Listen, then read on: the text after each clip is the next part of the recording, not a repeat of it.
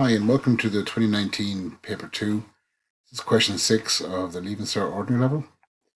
So question 6 here has 15 marks. So look, I suggest you have a go at doing the construction that it says on the exam. There's certain constructions you kind of have to know. This will be one of the easier ones.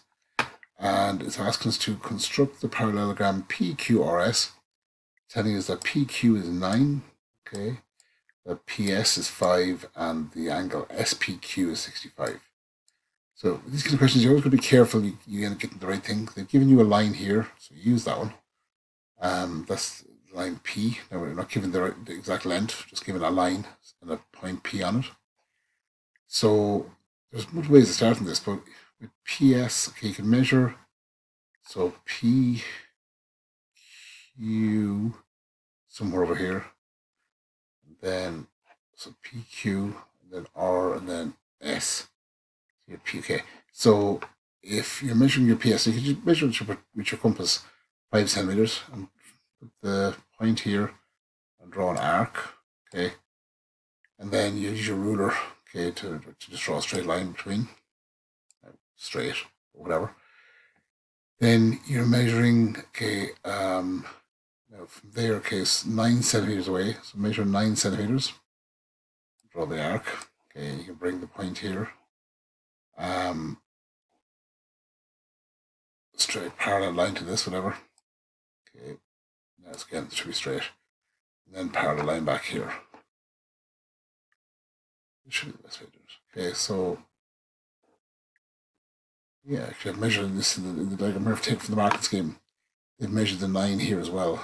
Okay, and 5 centimeters. So actually to get this point better than what I was drawn, they've measured 9 centimeters here and here. Okay, so then to find exactly where the point is, so instead of trying to measure if it is a parallel or kind of trying to judge it, they've gone and from this for this intersects the 9 millimeter intersects the line given. They've measured the 5 for the other side of the parallelogram. When those two arcs crisscross, that's the last point on the parallelogram. So it's just better than the way I was initially trying to say it. If you do make a mistake, you can always do it in the back of the thing. It's worth thinking it through though. If you have the constructions learned off well, it's just a matter of kind of doing. And it's just something that I would learn off just before the exam. There's no point learning off too early. Again, some of them you probably could figure out if you're that way minded. What's a good point to remember to always bring your compass. Without compass or protractor, this is fairly tricky. Okay, so that's question 6, part A, part 1. Now part 2 here says, find the area of the parallelogram PQRS. Okay, so I've taken this from the maths papers, or table, sorry, and the area parallelogram is given here. Okay, now we can do it in 2 different ways, I guess, because we do have the angle 65 here. Okay, and you have 5 and 9. So we could use AB sine C, or perpendicular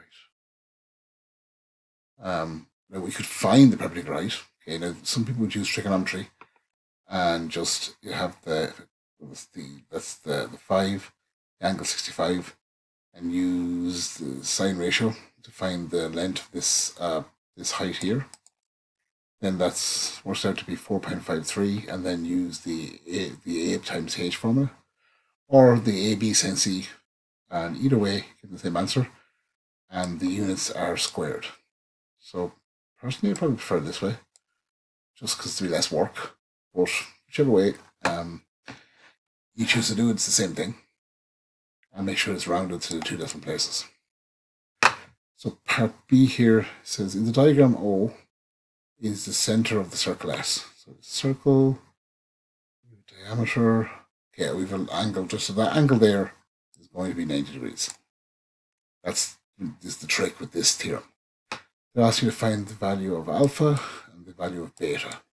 Don't get turned off. That could be the value of A and B, if you wanted to call that.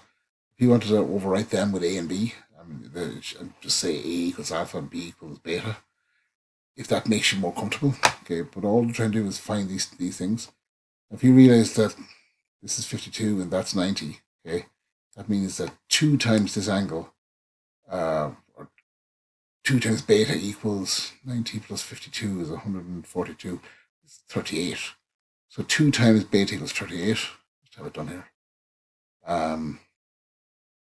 Yeah, I've done there. So 2 times beta equals 38, so beta equals 19. Now the other one here, alpha, if you see it, this little triangle here, both those sides there are the radius. So because it's an isosceles triangle, those two sides are equal, that means these two angles are equal. So alpha is the same thing as 52. And that's that. I found alpha, I found beta. Okay. Right, so that's question 6. So thanks very much and see you on question 7.